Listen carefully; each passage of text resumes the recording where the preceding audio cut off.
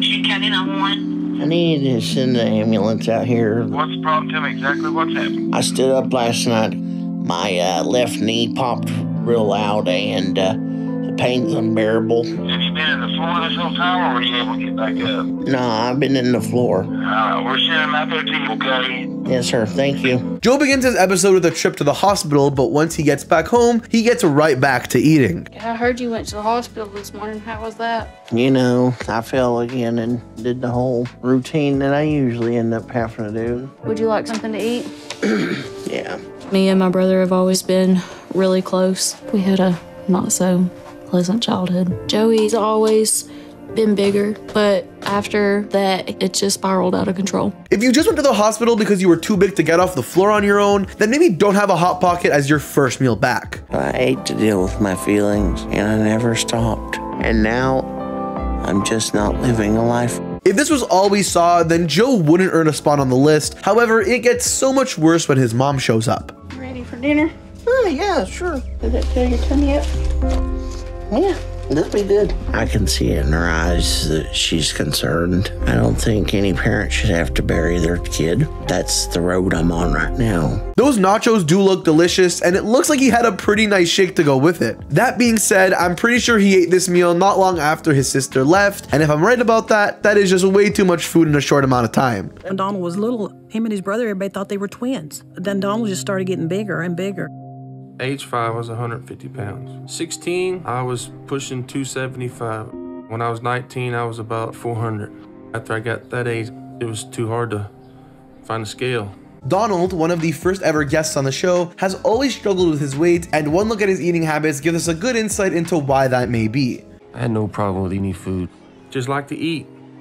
Let's take a close look at that plate. I see some fried shrimp, mashed potatoes, and french fries, along with some type of dipping sauce at the center. Used to go and get 4 tacos, 2 bean burritos, and eat all of it. Wait, you need what now? That is a lot of food for one sitting, and I can't imagine what that many burritos could do to your digestive tract. Getting dressed is the most difficult part of my day, so Amanda has to do it all for me. She's got to put my socks on. She has to help me put my shorts on, which is just humiliating. By the time I'm showered and dressed, all I can think of is my first meal. At Patrick's size, getting showered and changed isn't easy, and apparently he feels like he needs to reward himself with a big, healthy breakfast. Well, maybe not healthy, but definitely big. Do you need help in the kitchen? You could actually get the sausage out if you would like.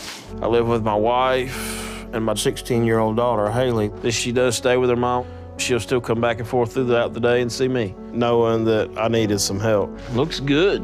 You need anything else? No, I should be good. Okay. Okay, verdict's in. Definitely not healthy. Just take a look at that platter. By my count, he's got at least 5 waffles, 4 sausage patties, and a whole lot of tater tots. And he's also using the waffles as a type of wrap for the sausage patties. While I do admire the resourcefulness there, it's definitely not a healthy way to get through the day. Corn dogs and tater tots, good for you? Sounds good to me.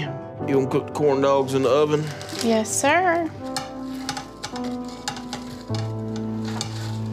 Well, now it's time for dinner, and that can't possibly all be for Patrick, can it? That's just way too much food. If I don't lose weight, I feel like in a year or 2 years, it'll wind up killing me. Looks good, babe.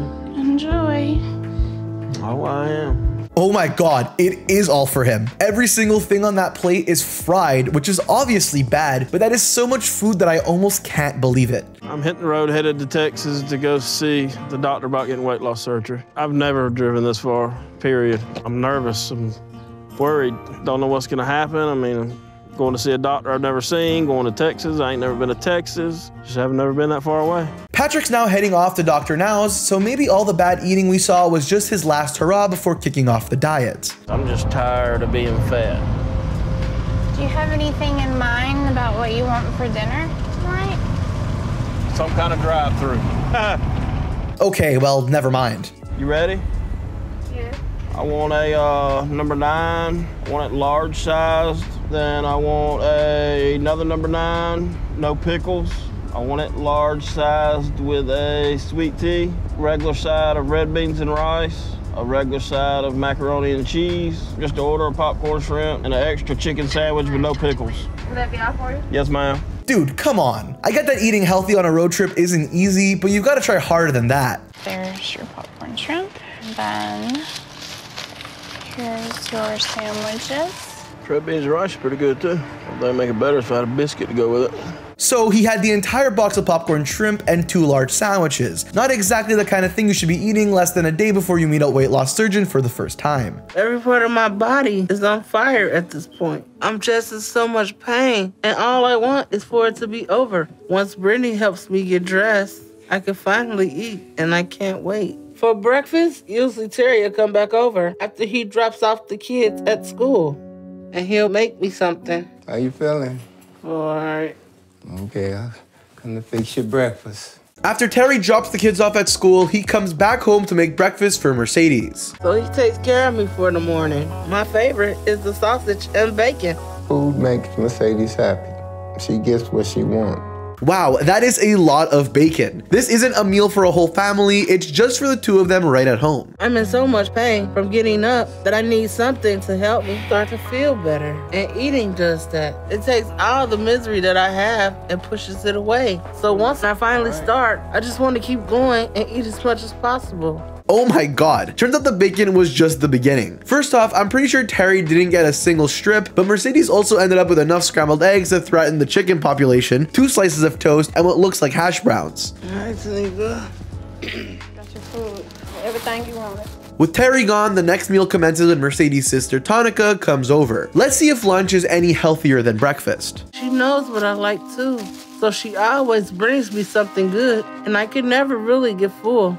So I just keep eating because there are some things in life that we're not meant to try and handle. And I don't have to when I have food. And that's something I learned a long time ago. Well, so much for that. Fried chicken, biscuits, and sides, and she is just going through them like she hasn't eaten in weeks. In the afternoon, my mom and my twin brother Marlon will come over and bring me some groceries and some snacks to hold me over to dinner. More visits means more food, and if you've been paying attention so far, you shouldn't be too surprised to find out that her parents aren't bringing a veggie platter. I know my eating is out of hand now, and my body doesn't have a lot more it could take like this. But I don't know how to do this all any different, so I just keep getting worse. That is a lot of donuts, and I don't think she's sharing. Maybe it's the editing, but we know for a fact that she's had at least 2 or 3, and we don't see anyone else having any. In the afternoon, Terry gets the kids from school and drops them off, and then Kimoria will start to make dinner for all of us. Oh good, pizza for dinner. Just what you need after everything else she's had today. My mom's weight has really affected me. I have to do all the work now, and she just sit there and I have to do everything, and it's hard for me and it's hard for her. Oh, and fried chicken, because sure, why not? Come on, Kimoria, y'all need to hurry up. I don't want this to be the life I'm giving my kids, and I know I have to find a way to change and stop before it gets any worse and takes my life. Oh, and there's dessert. How foolish of me. My whole life is just staying in this bed. I wake up hopeless and go to bed hopeless. The only thing that helps me forget about it all is the very thing that is killing me and making my life like this. So I'm trapped in this never-ending cycle where it just gets worse and never gets better. Shannon's food addiction has made her life a living nightmare, and her only temporary escape from her surroundings is, ironically enough, overindulging in food. I was too big, so I had to go to an assisted living center. That's when I learned I was over 600. I was 22 and up to 520 pounds. But I knew at that point my weight was out of control. I stayed in a nursing home for a couple years.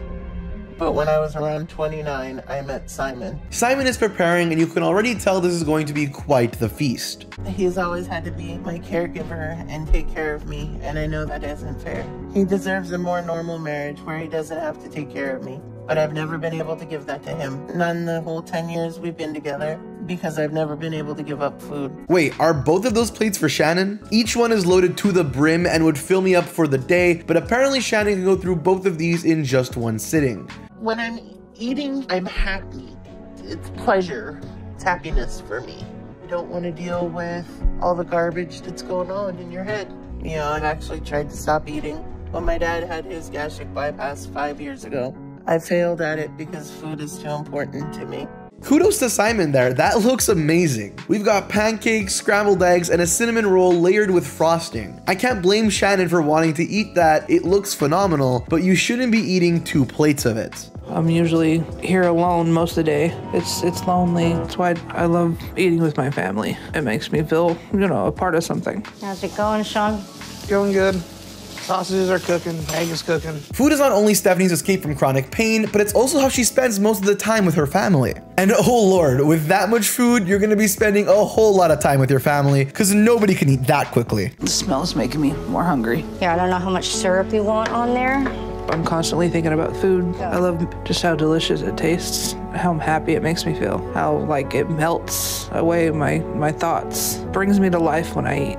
The first plate has a few waffles, and they just leave her the whole bottle of syrup as if she's gonna need it. Then we've got a serving plate filled to capacity with bacon and sausage, and then the busiest plate of them all has eggs, and, well, I'm not quite sure what that is. It might be some kind of breakfast pie, but I don't know. If you have any idea what that is, let me know down in the comments below, but I feel safe saying that that is not good for you. I put the arms up for you.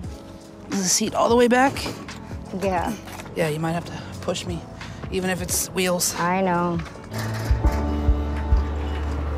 I don't know if it's gonna go uphill. Well, you might have to push me up the hill. That's the part I don't like. I forgot it's hard on the hill. Yes. This is embarrassing.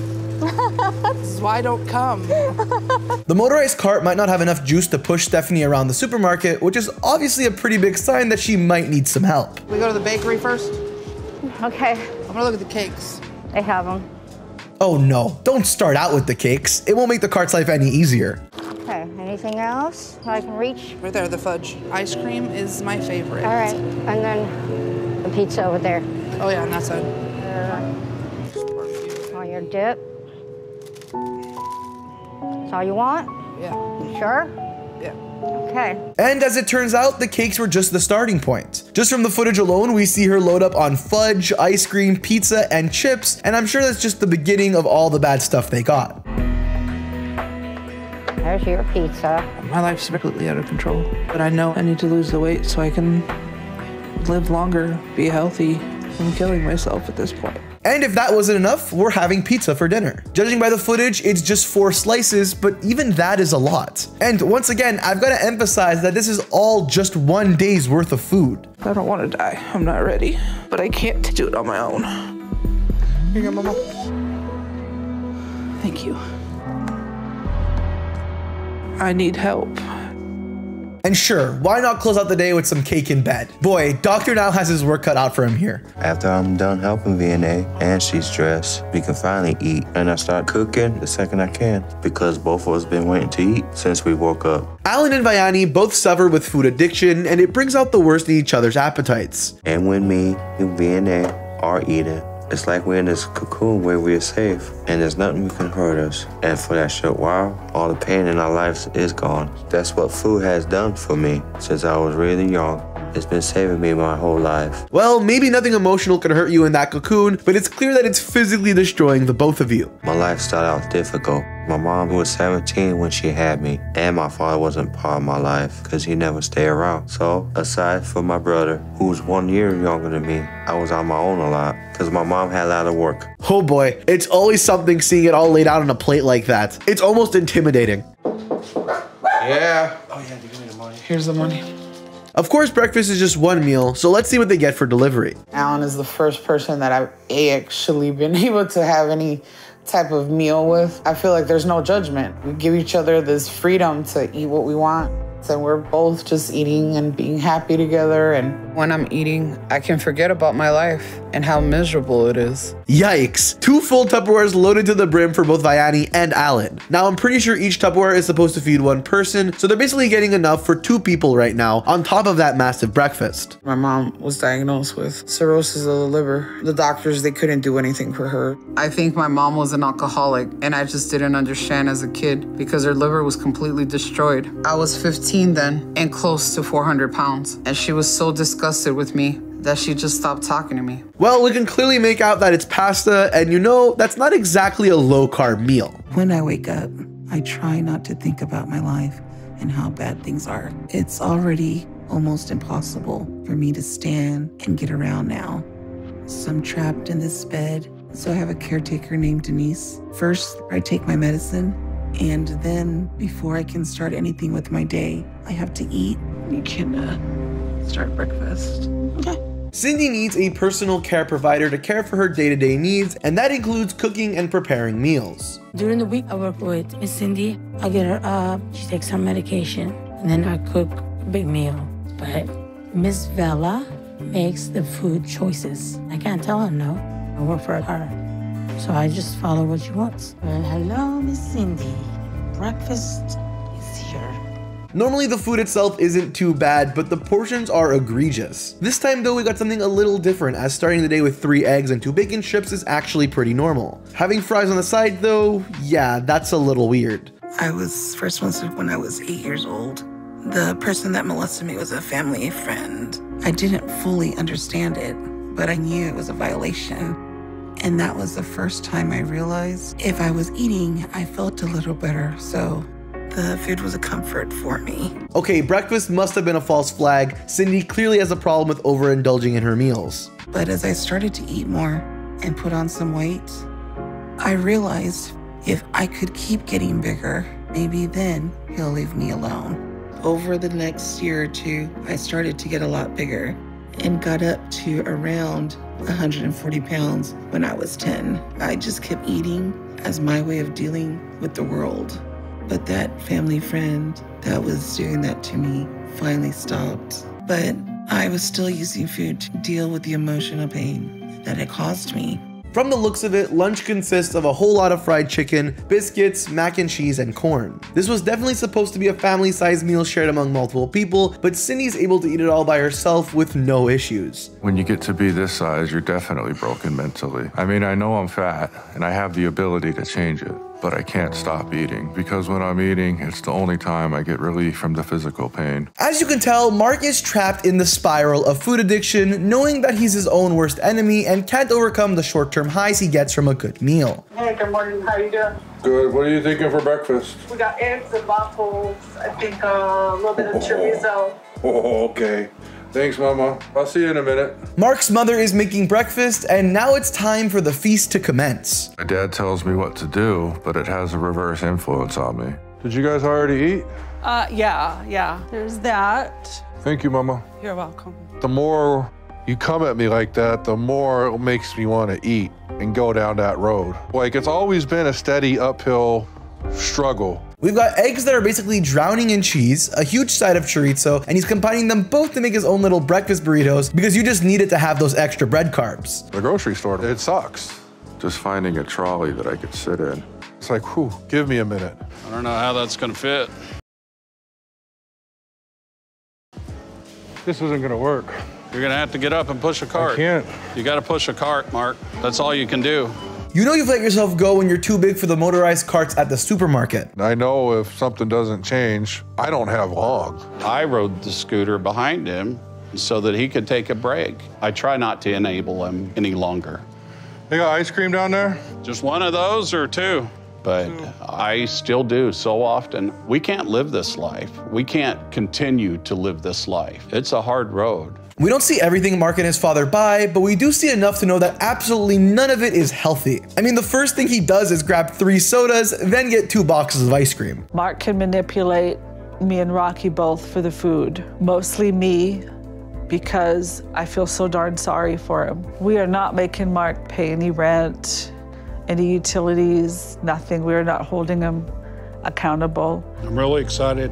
This could really change your life. Well, I'm not going through all for no reason. Good. You know what? We'll go through it together. And now the family is having a big cookout, and once again, I don't think Dr. Now's gonna want him eating that. Barbecue meat isn't great, but it can be fine in moderation, but the key word there is moderation. Comfortable?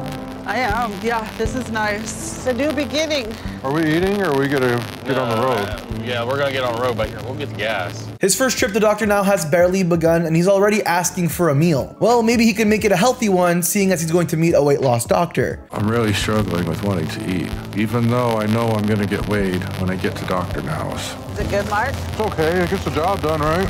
What's the job? Food. Food? Oh, come on, dude. Seriously? A cheeseburger and fries? Look, I know you haven't officially met Dr. Now yet, but you should know that this is the type of food you need to quit if you ever want to lose weight. I'm usually here. I can't stand for more than a minute without starting to break into a sweat. My knees start to shake. So I can't wait too long to sit down because my legs will start to give out really soon. And all I really want to do is eat. My girls help prepare our breakfast, and I rely on Ivriana and Tatiana to do most of the cooking for me. Crystal and her kids prepare breakfast together every morning, but the food pyramid isn't all that well represented. This isn't the life that I wanted for my girls. I should be able to do more for them than what I am able to do. And I feel bad about that. But then when I think about it and get depressed about that, it makes me want to go eat. And it feels like it's been this way for most of my life.